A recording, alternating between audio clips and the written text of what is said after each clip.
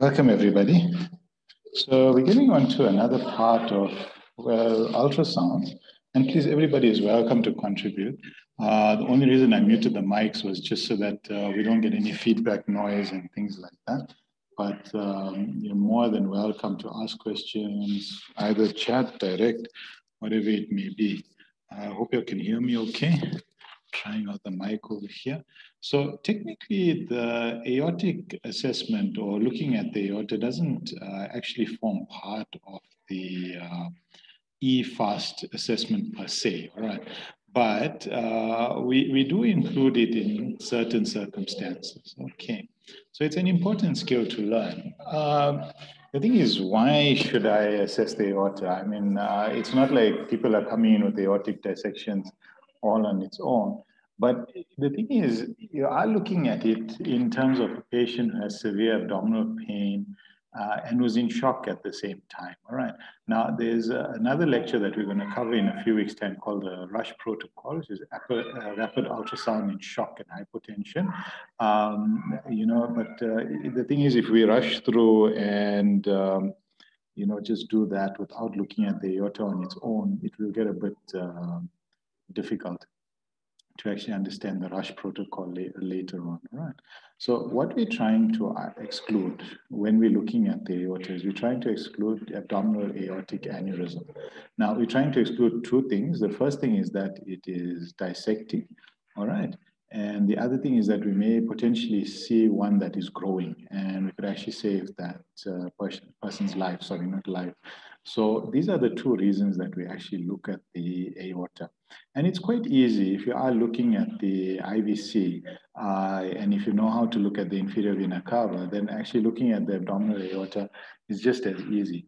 So we're just going to cover a few aspects in it. It's not a very long talk. It's not a huge topic, but it is something that kind of deserves its own little time. Okay. So the question is where to begin. So we begin exactly where we began when we wanted to look at the inferior vena cava. The aorta sits just to the left-hand side of it, right? So if you remember, once we place our probe with the indicator facing towards the patient's right, we basically look for the vertebral body. And when we see the vertebral body, we see this half moon. And then remember, the bone is not allowing any feedback of ultrasound beam. So we get a big shadow. It's coming out of there. And then we see this pulsatile mass that is the aorta. And we see the larger, less pulsatile inferior vena cava. Okay, so actually finding it is quite easy. And the easiest place to always start is just around the umbilicus, normally about a centimeter or two above. And the main thing that you have to worry about is bowel gas, if your patient has a large amount of adipose and things like that.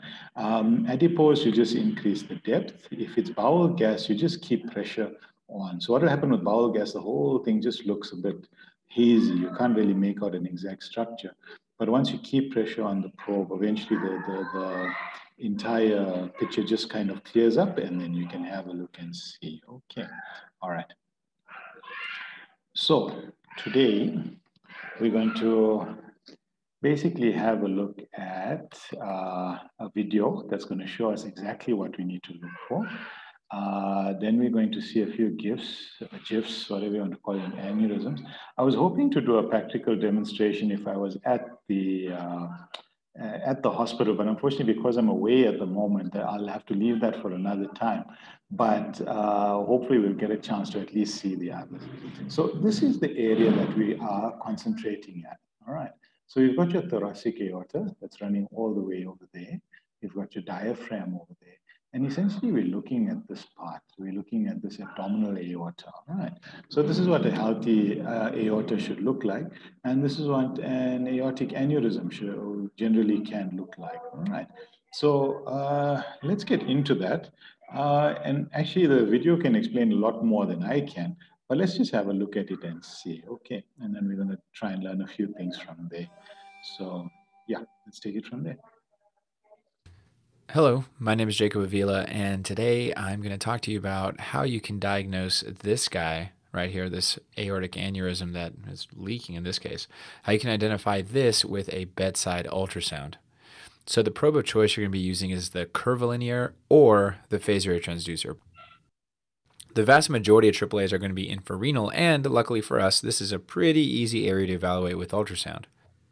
So how good are we at doing this? This was a meta-analysis that was published in 2013 and asked the exact same question.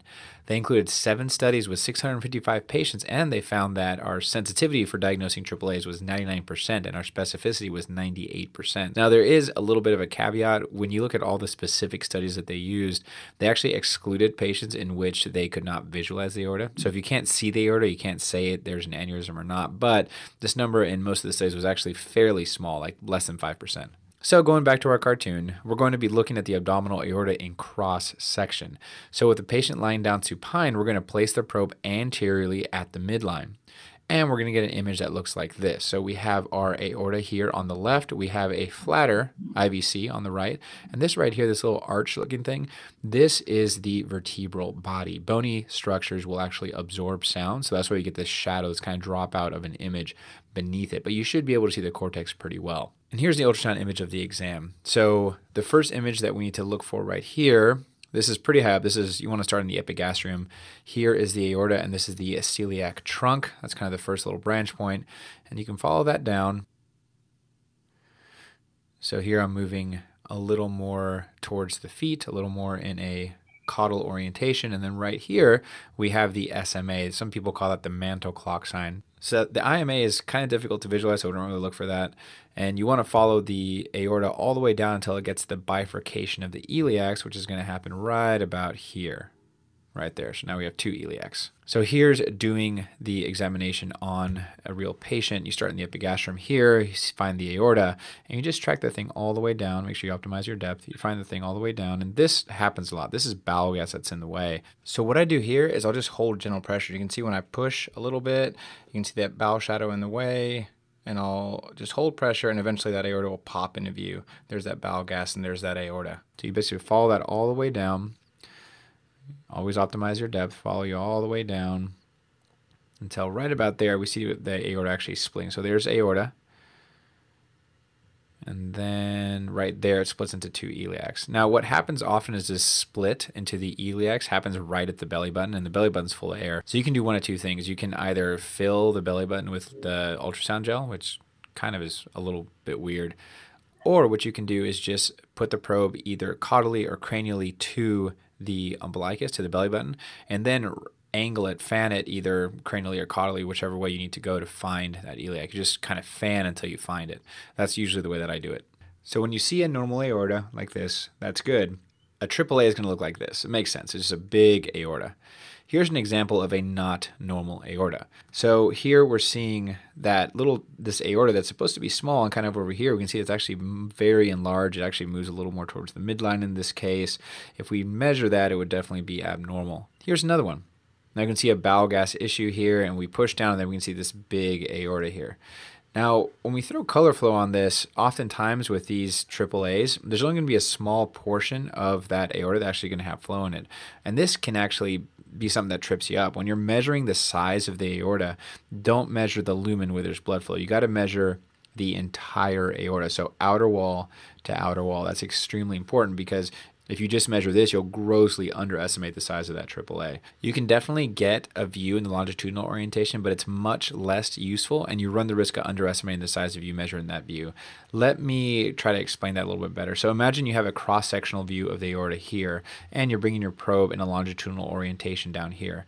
Now, if you get this perfect slice right in the center, then you'll probably get a good measurement of the aorta. But if you're oblique, so if you're slicing it over here instead, you're going to underestimate the size of that AAA. And most AAAs or most diseased aortas are not going to be in a perfectly straight line. So it's going to be difficult for you to know if you're oblique or if you're perfectly in the center of that lumen. For that reason, we usually measure the diameter of the aorta in cross section, not in longitudinal. Speaking of which, if you need a mnemonic to remember at what size an aorta becomes aneurysmal, it's pretty easy. So AAA, 3 letters, 1, 2, 3. A AAA greater than 3 centimeters is considered abnormal. Now, many places state that you need to look at the abdominal aorta and measure it at its most proximal, mid, and just above the iliac bifurcation. I feel like this actually takes a lot of work. So what I do instead is I'll take a clip of the entire aorta, then measure once at the widest point. If you don't have recording capabilities and have to print images to place on a physical chart, then you probably should take those 3 measurements. But if your machine can record clips, just record clips and take one measurement at its widest point.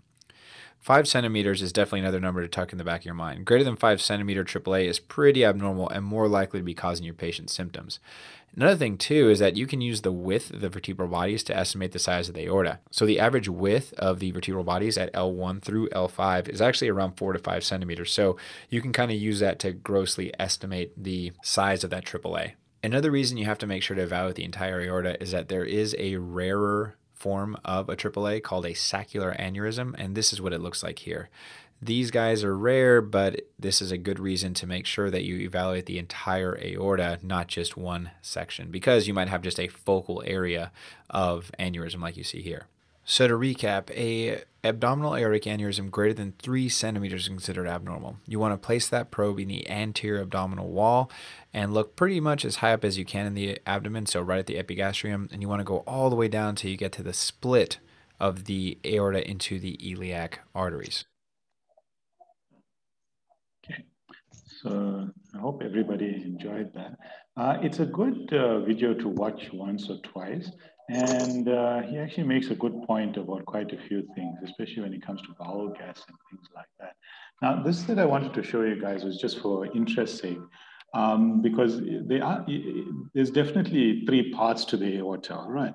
So the first part is above the, the celiac trunk. And the second part is basically at the superior mesenteric artery, right? The reason why I wanted you guys to see this is just so that you know the language of it, because sometimes it may be difficult, especially if you're reading a radiology report and they talk about certain signs and things like that. We don't want you to get lost, all right? So let's just have a look at this one here. So this is the aorta that we're sitting with over here. And we've got the celiac trunk that's going off over there, right? So we've got the hepatic artery and the splenic artery, and this is actually called the seagull sign, all right? So the reason for that, it looks like a seagull with its wings spread out. Sorry about that. There's a helicopter flying overhead here, all right? So that would tell you that you're in the right place as well. Now, this is a very good picture of it. It's normally, you normally see one part and then the other part coming in, but that's more or less what it is. Okay? So that tells you that you're just at the right place for the first part of the aorta. And then the second part of the aorta, between the celiac trunk and the superior mesenteric artery, is the second part, basically, right? So here we have the aorta again. Here we have the IVC. And then this is called the mantle sign, right? The reason why it's called the mantle, I'm sure most of you have seen on movies and things like that. You used to have these old types of mantle clocks that used to sit on top of the cupboards, and they would have a shape resembling like this with a flat body, and then it would loop over, and then you'd have the clock face in between. Now, these are just nice things to know. You don't necessarily have to remember that. It's just for interest's sake. And sometimes it can help you when you're describing it to, let's say, the surgeon or the vascular surgeon, so that they also get an idea that you know what you're talking about, right? And then the third part is basically from the SMA all the way down to the bifurcation, right? So what you'll see then is that you'll see the vertebral body, like you said, inferior vena cava, and then the aorta. There we see a bit of the mantle sign. And as you keep on going down, eventually what will happen is this aorta will start to bifurcate. So you can see as this aorta, as we move closer to the belly button, you start getting the 2 common iliacs coming out. Right? So that's the way that you assess a normal aorta, and that's how a normal aorta should look. Now, what happens is very often we may have patients who are quite thin and we have palpable masses. And they always taught us that the palpable mass may just be a normal aorta. You may have a patient unexplained hypotension. You may have a patient with unexplained abdominal pain. There's no harm in going and looking at the aorta. In fact, it just takes a couple of minutes. It is easier, definitely, to look at it in the transverse view for that same reason that he was mentioning it. The thing is, if you get it longitudinally, right, let's imagine that it is longitudinal, Basically, what he was saying is that if you cut through here, then you'll definitely see the width properly. The problem is that if you're slightly off the center, you won't get the exact measurements that you're supposed to get. Now, in saying that, even in the transverse view, you've got to make sure that your probe is 90 degrees to the skin. Because what happens is if your probe is not 90 degrees to the skin, it actually sees the aorta a bit larger than what it should be. So just be careful with that. Basically, when you're doing your measurement, just be 100% sure that you are 90 degrees to the aorta, and you can try it out. When you move if you sort of fan the probe back and forth, you'll actually see the same spot suddenly become larger and smaller and larger and smaller. Okay. And then just remember that once you hit the bifurcation, then you know that you're looking at the common iliacs, which is something we'll talk about later in the year, because the common iliacs actually help you look for other landmarks in the abdomen. Okay. All right. So let's look at some aneurysms. Okay. So I wonder if anybody can tell me what's going on there, because that's an aorta. All right, now we're not necessarily looking at measurement, but I'm not sure if anybody can see this aorta and what's happening over there. We see this enlarged, sort of undulating mass that's moving around all over there, all right? So it's moving around quite a bit, but you can see it quite easily. And this is in a longitudinal view, all right? And then if we look at this one here, this is a good view of an aneurysm, all right? So we're in the bottom part or the infrarenal space, okay? So the main things to take note of, all right? You can still see the vertebral body there at the bottom, all right? You can still see the IVC, but look at the size of that aorta, all right? So even if you're not sure how to do exact measurements, if you take, for example, that this should be about 5 centimeters, you can look at, if you look at this at its widest, it's actually coming out to about 6 or 7 centimeters. And what we're seeing over here is lumen, all right? So that's the lumen over there. And all this that we are seeing is thrombus, okay? So that's part of the aneurysm, okay? So that's the entire wall of the aorta, the outer wall is actually there. And this is what happens to aortas when they dissect. Generally, you get a bit of the intima that separates, and then you get fluid that leaks in between the intima, the media, and the externa. And that's actually what creates that aneurysm, right? Because a dissection means that it's going to go through all, and it's going to start leaking. Okay, all right. Let's have a look at another one. All right.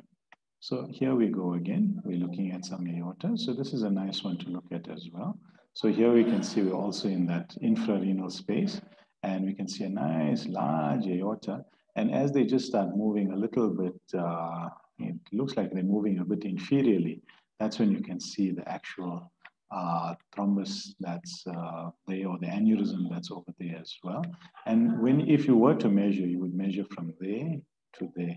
Now this one is quite large because you can see how it dwarfs the IVC and how it dwarfs the vertebral body at the bottom. I mean, it's quite a massive aneurysm.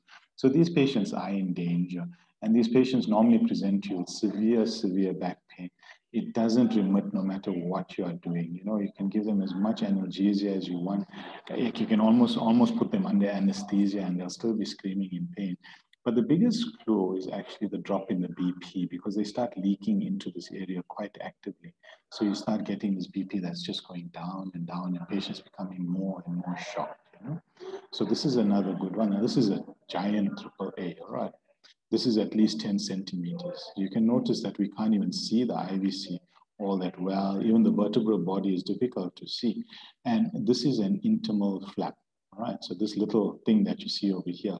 So that, I mean, this is, well, that's the lumen, that's the thrombus that's formed, and this is an intimal flap. So that's actually just a flap of the intima that's moving around freely with each and every beat, each and every heartbeat that's going on. So once you've got an intimal flap, that's also a danger sign because it lets you know that, listen, this thing is going to start leaking quite actively.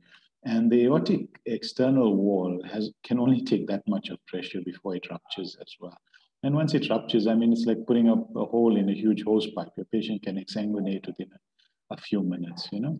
So luckily, we do have these symptoms that patients present with of severe pain drop in BPs and things like that, you know. Now, the question that somebody may ask is, all right, so I've got a patient like this, what can I do in the emergency department? Actually, there's not much that you can do, because you try and keep their fluids up, you try and keep them stable, because this patient needs to go to theater. Now, not every hospital has a, what you call it, a vascular surgeon, or maybe has vascular grafts and things like that. So what happens is, in some of the smaller hospitals, what the surgeons will do is they'll actually do a thoracotomy. And when they do the thoracotomy, they will clamp the aorta above the diaphragm, so that just so that there's no possibility of leakage down here. And once that happens, then you have to, of course, have urgent transfer, because now the amount of ischemia that you are causing further down is quite extensive. If you've got an experienced surgeon in your hospital, they will attempt a graft, even if it's a temporary graft. Like for instance, at Madadeni, we've got Mr. Chedi who would be able to do it, maybe Dr. Alsterek and things like that. But at some of the hospitals, they may not be able to. All right. So let's see, what does a dissection look like? All right. So this is basically an aorta that's pumping away over there. All right. But what's happened is it's broken through. All right. And this is where the dissection has happened. Okay, so it's broken through and it's now leaking fluid. Well, say leaking fluid, it's now leaking blood. All right. You can see the amount of blood that's surrounding the aorta, and you can see that lift up of that that external layer of the aorta, and that's just what is leaking. All right, it's a short short picture. I mean, if you had to see it for a lot longer, you'd actually see that start to spread and spread and spread. And this is another one that we see over here, where we can actually see that the walls have been ruptured, and we see the amount of thrombus that's formed around over there with a massive intimal flap over here. So there's definitely leakage. Okay, now these patients are in extreme danger. They are bleeding. They are dissecting at the moment. You don't have much time. It's something that you need to rush into theater as quickly as possible. At least, even if you have a semi-competent surgeon, they can even cross-clamp the aorta in the abdomen. Even if they don't go for a thoracotomy, they can do basic grafts, they can try and do bypasses, but it's a difficult thing. And normally these end up going down to vascular surgery. So we had a young lady, I think it was last year or the year before, who presented to us with what looked like a uterine mass. And, you know, everybody was pushing this thing and poking this, not poking it, but pushing it and pressing on it and trying to figure out what the hell it was. And when we sent her for an ultrasound, because at that stage our ultrasound was actually out of commission, and they found something similar to this, something that was called a false aneurysm. And she had it extending all the way from the second part right down into the common iliacs. And I can tell you, we all got the shock of our life. Because she was actually taken immediately to Nkosi Albert Lutuli. They tried to graft her. The first graft functioned, and eventually she had to go for a second grafting because the first one was failing, and unfortunately she passed away, and she was just 19 years old. So, you know, these things can happen it doesn't have to only happen at the extremes of age. Okay. All right, so that's kind of the end of the lecture. Like I told you, it's not a very long one today. I was hoping at this point I would have done a practical demonstration in the A&E with a volunteer. Unfortunately, I don't have an ultrasound machine at home to be able to show you guys. But I just wanted to know if you had any questions or anything that you would like to know, or anything that just seems a bit confusing or a bit worrying. These are not things that you are going to see every day. This is something that you may see about 3 to 4 times a year if you work full-time in the emergency department. But it's the type of thing that if you are doing ultrasounds on a regular basis that you can practice. And then when you do see one, you can potentially save a patient's life. The more extreme the age, in other words, the older you get, the more common it is to have these aneurysms as well. Okay. Thoracic aneurysms, surprisingly, are more common in younger people, but we'll discuss that much later on in the year. Abdominal aortic aneurysm is much more common in the elderly.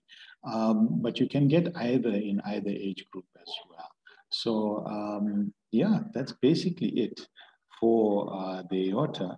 Like I say, it's not a very long topic, but the truth is that as we're moving on and as you guys are learning more, it is something that you need to know. So I'm not sure if there's any questions or if everybody's happy. Let me just put up the video panel over here. You can give me a thumbs up if you're happy, or a thumbs down if you still don't understand anything. Or there's still something that's worrying you. Not sure. Okay. Everybody happy? Understand what's going on? Did I speak a bit fast? Yes, doctor. Are you sure? Okay, I know I have a habit sometimes of going through things a bit quickly because I've been doing them for so long. So if there's any issues, or even if you don't have a question right now, and if you rewatch it, or let's say even the people who watch this later on, on the recording, you're more than welcome to send me any sort of questions and things like that, and I'll try and answer to the best of my ability. Okay, but it's an interesting thing. It's really something that when you find it, and I found 2 or 3 over the years, it's one of those things that gets your heart pumping as well, because you realize, the shit is about to hit the fan over here. Because when you're working in an emergency department, generally you get the symptomatic patients. You do occasionally get the asymptomatic patients, and you find this by accident, but they are less common in an emergency department. You may find they tend to be more, it tends to be more of an incidental finding. But most of the patients that we do get, or at least the 2 or 3 that we've had over the years, have been quite symptomatic. I remember one elderly lady, she must have been about 88, came into us screaming with pain, absolutely screaming in pain because she was dissecting, and BPs were just dropping. And, I must be honest, initially, I was busy with another patient. So I was like, let's give her some pethidine, let's calm her down. I even gave her, a bit of morphine to top up the pethidine, and she just wasn't settling down. And once I put this thing on and I saw it, I was like, oh shit, this is bad. We immediately rushed her into CT. She still wasn't doing too well, got the surgeons. And it couldn't have been more than about half an hour from the start of her presentation before she passed away, because she just dissected and she just leaked everything into the abdomen. There wasn't even a chance to get it to theater. So you do get those bad ones sometimes, but hopefully it's something that people will learn from. And just remember those numbers as well. 3 centimeters, more than 3 centimeters get worried, more than 5 centimeters get very worried. If you see an intimal flap like what you see here, get very worried as well. Okay, but a lot of them that you'll find may be symptomatic, but are still salvageable. And those are the ones that you need to get a CT scan done as urgently as possible. Get your surgeons involved. Try and stabilize the patient as much as possible. And remember, if you have a patient who's got an extreme or a giant aorta, don't try and get their BPs up too high. You're actually aiming just for a mean arterial pressure of 60. That's it. You just need blood getting into the kidneys, getting into the brain, and getting into the heart. Once you go above that, you are going to actually increase the amount of bleeding that you're going to have, and you're going to increase the chances of a rupture. The reason why I say that is it is our reflex that if a patient is hypovolemic, we must make our patient normal volemic. In these cases, normal volemia is one of the worst things that you can do. Okay, so just remember that. It also applies to trauma patients who are actively bleeding, or any patient that's actively bleeding. Don't just try and get their BPs up to normal. Try and get their mean arterial pressure to 60, because once you go above that, all that you're going to do is cause hydrostatic pressure behind whatever clots have formed, whatever's tamponading and holding things in place are just going to be shot off because you increase the pressure so heavily. Okay, so that's just some general advice as well. And yeah, if there's no other questions, then I guess we'll end. And I hope to see you guys again on Friday. We'll be talking about, what is it this Friday? It's ears, ear trauma, ear injuries, how to suture an ear, how to anesthetize an ear, how to remove an ear. No, I'm just joking. We don't remove ears. And all of that. So I hope you guys will join me then. And like I say, if there's any other questions, then please, you're always welcome to message me again. But for right now, bye-bye. Thanks, everybody. Thanks for joining. And I hope you'll learn something from it. Okay, bye.